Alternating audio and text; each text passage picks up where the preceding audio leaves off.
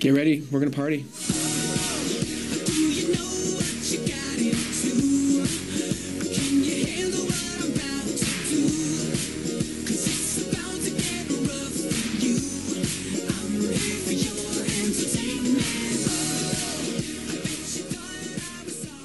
I think after the show tonight, we might get into a little something, go out somewhere, and definitely tomorrow I'll be walking around. I want to, maybe go do a little shopping, sightseeing.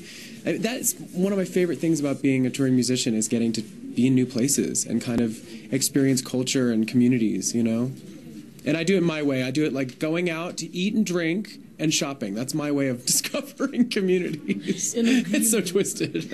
No, it's not just that. I think it's probably Other people would say the right thing. They go, oh, yes, I went to the museum and I saw all the, the historical monuments. And I'm like, I got a jacket.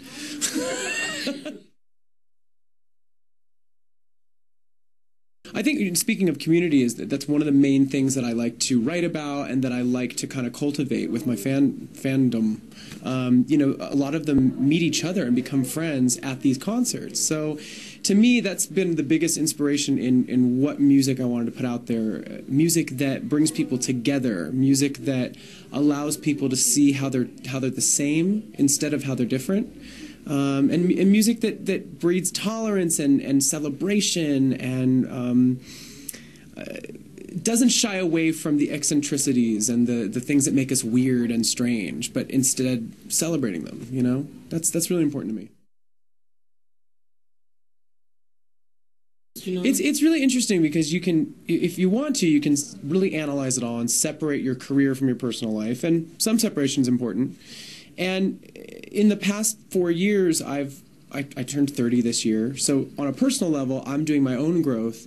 And then when you add this major career, which is all engrossing and consuming, when you add that to your own personal growth, it accelerates certain parts of it, it complicates certain parts of it, it gives you all these opportunities and adventures. So I look back, and in some ways I know I'm the same guy, and I have a lot of the same core friends that I had before I was on Idol. But in other ways, I think my view of the world has really broadened, and my view of how people are to each other has really broadened. And like I said about the concert, that connectivity, that like community that you can create, that's amazing. That can happen no matter where I land on a plane, It's very cool. I'm gonna rock out. It's gonna be a big show. I'm gonna get everybody to dance, I hope. Everybody in the audience better be bumping, and I better see some glam out there, people in outfits and done up for the night. One of the things I liked about the Cape Town show is I looked out in the audience, and it was just such an amazing mix of people. So I'm looking forward to a similar thing tonight. I mean, sometimes it's the way that maybe they got dressed up for the concert. I think the real fans, what really sets them apart is people that know the words to the songs, and you can see them kind of singing along or reacting to a certain moment in a song that's big, or just being connected, being locked in. That's the best part about doing what I get to do. And I get so much energy from the audience.